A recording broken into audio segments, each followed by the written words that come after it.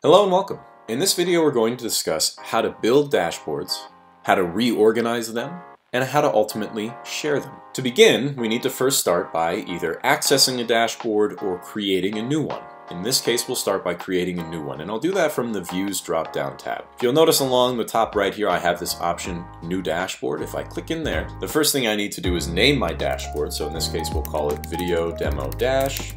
We can add a description if we'd like, and then very importantly, we need to decide the folder that this dashboard is going to live in. Now in this case, I want it to reside within the public folder, so I'll select that from the list.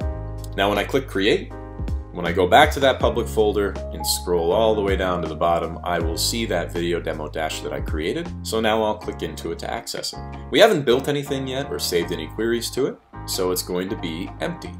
And we've got these links we can use to start building out queries, but in this case, for the demo's sake, I'm going to cheat and access a query that I've already built and just save it to my dashboard. Now to do that, from the query that you've built that you want to save, if you look in the top right-hand corner, you'll see the Save as New link. If I click there, I have two options. I can either save it as a bookmark, so literally along the top of my web browser for easy access, or I can save it as a widget to a dash. I'll select the widget option, and then I need to select the dashboard that I want to save it to. So again, remember this lives within our public folder, and it's called Video Demo Dash, so I will save it there.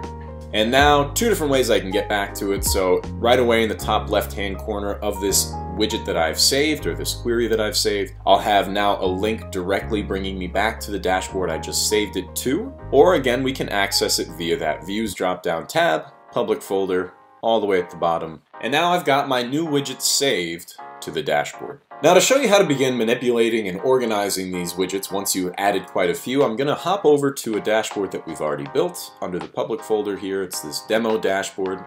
And you can see we've got all kinds of widgets now saved and built, all kinds of queries that we've ran. As you start to save more and more, organizing them becomes more and more important. So the first thing that we can do is we can alter the shapes and sizes of any of these simply by clicking in the bottom right-hand corner. I can then reshape and resize them to whatever size I need them to be for it to make sense as I build out this dashboard. We can also reorganize them. So if I click in the top bar of any of these widgets, I can then click and drag and reorganize how these are all laid out. So if I just want to switch what side both of these segmentation queries are on, I can. And we'll just open this up so it fits nice and neat.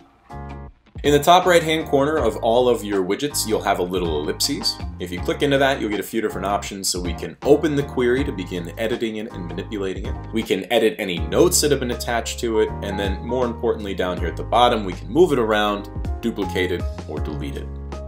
Now, if you built a dashboard that you really like and you want to share with other people, there's a couple of things we need to do. So the first thing we can do is we can decide whether or not we want to share this outside of our organization. To do that, I need to turn public sharing on, which can be done from the settings menu. Okay, so I can either click public sharing off to access that settings menu, or all the way in the top right next to that manage link, if I scroll down to dashboard settings. Here at the bottom is where I have the option to enable public access, so I'll click that to turn sharing on. But if we start at the top and work our way down, here we have the ability to change the name of my dashboard, add a description if we'd like to, and then we've got a few different tools here that we can use to alter how we manipulate this. So the first is widget layout flow. Now this little question mark is going to show me that free flow allows us to position the widgets anywhere on the dashboard. Auto flow will vertically compact widgets to the top of the dashboard. Essentially meaning auto flow is there to help guide you and place widgets in a way that aligns neatly with other widgets.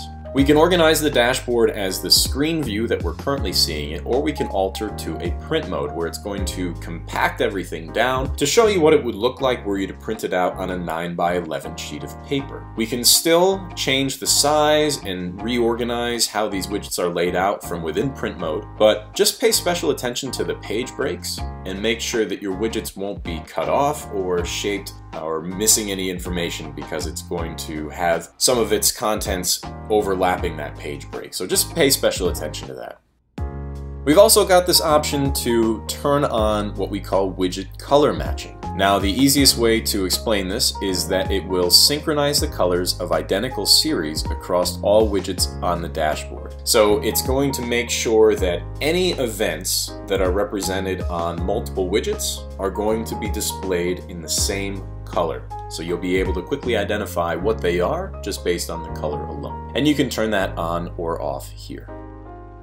Now, if you want to create a regularly scheduled report, what we'll do is head up to this report link here and click on New Scheduled Report. Now, it is important to note that you do have to be in print mode for this. So if you are not already in print mode, you'll get a little pop-up warning. Don't worry, just click on the pop-up that says Enable Print Mode, and then you'll be right here with us now. We need to title our report and then decide the cadence that we want it to go out, so daily, weekly, monthly, by day, or by date. And then we need to select all of the email addresses of the recipients that we'd like to get this. If you send this dashboard to a non-indicative user, they're going to get a link to a read-only version of the dashboard where they will not be able to manipulate it in any way or access the widgets. They would just be able to see the dashboard as you've built it. If you send this to indicative using team members, you'll be able to decide whether or not they have editing privileges. So if you'd like them to be able to edit it, leave it set at team. If you would not like them to be able to edit it,